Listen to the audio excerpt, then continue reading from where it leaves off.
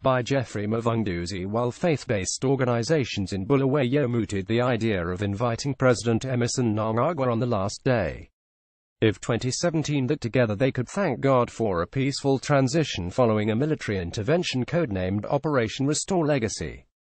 Members of Mthwakazi Republic Party (MRP) were busy plotting an ambush. Mthwakazi youths protesting against President Emmerson Mnangagwa in Bulawayo.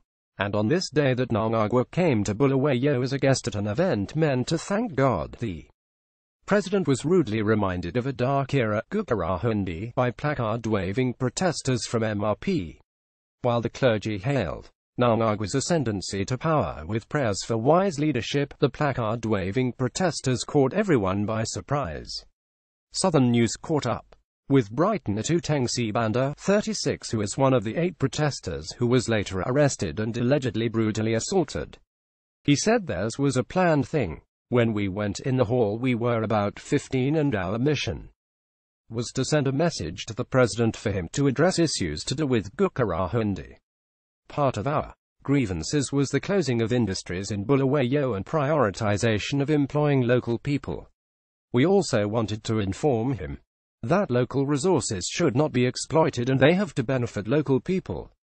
Sibanda, who is nursing a forehead injury, said they had banners stashed in the pockets when they gained entrance, hence eluding the security team.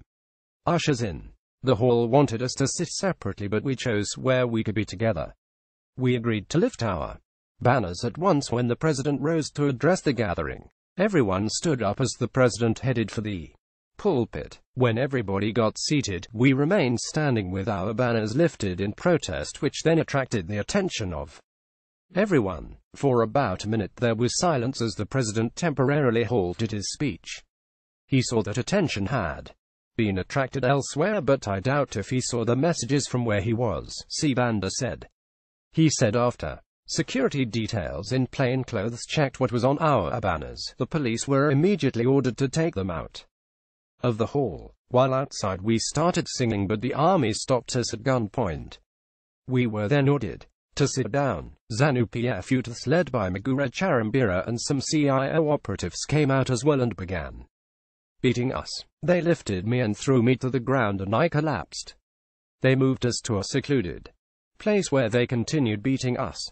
I temporarily lost consciousness, which I later regained after they poured water on me, he said. Sibanda said the torture lasted for almost an hour as Mnangagwa continued with his speech. During the torture, there was discussion on the next step, with one senior police officer suggesting we be released, but members of the army said we should be taken to the barracks for further disciplinary action. We were then taken to Brady Barracks and handed over to the Military Intelligence Department, he narrated. Contrary to information that was circulated on social media, the 8 were never tortured at the army barracks or at the police station. At the barracks they only took photos and recorded all our personal details. At around 8 p.m. the police came and took us to Central Police Station. While there they denied us medical attention. The following day, when our lawyer came late in the day, 3 of us were taken to hospital. One of us had an eye injury and the other lady had suffered back pains and head injuries. The 8 spent 2 nights at the police station only to be released at the courts on the 3rd day without charge after the state failed to come up with a concrete charge against them. Daily News.